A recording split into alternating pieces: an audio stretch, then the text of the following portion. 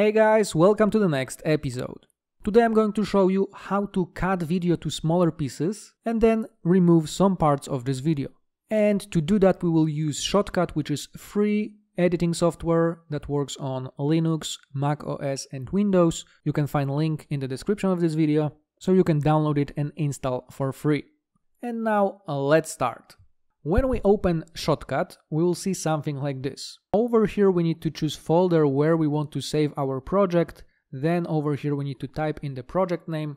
I'm just gonna type in video 9, and below we have to choose video mode. In video mode we can choose what resolution and frames per second we want, so it can be 720p, 1080p and then different frame rates. I'm just going to leave it as automatic, which means it will be automatically set up from the video we're going to import. So that's what's gonna work the best in this case. So let's hit start. And then two things before we begin. First of all, make sure you are on editing. Second of all, make sure that when you go to view, you have all of this selected, because we will be using some of it in the later part of the video. So you should have timeline selected, you should have playlist selected at least. If you have it, then click down here on playlist, and then we can open file in order to import it. So in order to do that, we hit open file, and then let's say I'm going to double click on this one, and the file was opened here. We can simply drag it onto our playlist, just like I did a moment ago. So this is the first way of importing a video file. A second way would be to open the folder where you have your video files and then simply drag the file onto playlist. And as you can see, it was already added over here. So once we have our clip in Shotcut, we can move it to timeline. So make sure you have timeline over here, click on timeline here, and then drag it over here. Once you do it, it should automatically create a track with video 1, and as you can see, there is timeline over here. So over here we can zoom in using this slider here or zoom out. So just use this slider or hold Ctrl and use the scroll on your mouse in order to do the same thing.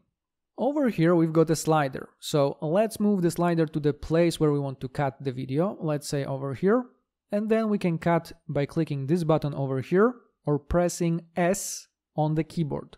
So I'm gonna hit here, and as you can see it was cut into two pieces, as you can see over here. Now we can move the second piece to any place we want. We can also just click here, press S, click here, S, S, S, and S. And as you can see, I have several smaller pieces. Maybe I'm gonna cut one more time here. So now we just cut the video into smaller pieces, and now we can simply remove some parts of the pieces. So to remove it, we have two different ways. One is clicking on it, like you see over here, and then pressing delete. But if we press delete, it will leave some empty space in between. So this would be helpful, for example, if we want to move, let's say, this part of the video to this place over here. So it perfectly fits over here, we just moved it. Another way of removing, let's say, this fragment would be to select it and then press X. If we press X, it will automatically move all the clips on the right side to fill the gap. So as you can see, I'm gonna do this over here, press X, it removed. I'm gonna remove maybe this clip, and if we have empty space over here, we can right click and hit remove. And as you can see, the gap was filled as well. So let's say I'm going to remove this part, and we just cut the video to smaller pieces. We removed some of the parts, and now we can move to the next step, which is exporting the video. In order to do that, we need to move our mouse up here, hit export, and then from the list on the left side find H264 main profile and hit export file.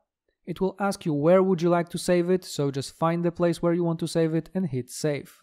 And as soon as we do this, our clip should start exporting, as you can see over here. And while we're waiting for the video file to be exported, remember that on our channel you can find a whole playlist about using Shotcut, about editing videos in Shotcut, so make sure to watch it to learn how to use Shotcut efficiently. And in the meanwhile, our video was already exported, so let me open the folder and then let me play the video so you can see that it was really edited. As you can see, this is the first 10 seconds of the video, and in a moment it should skip to the next part. And that's it for today. Let me know in the comments if you managed to cut video to smaller pieces, and remember to hit thumbs up, subscribe our channel and share this video with your friends. Thanks for watching.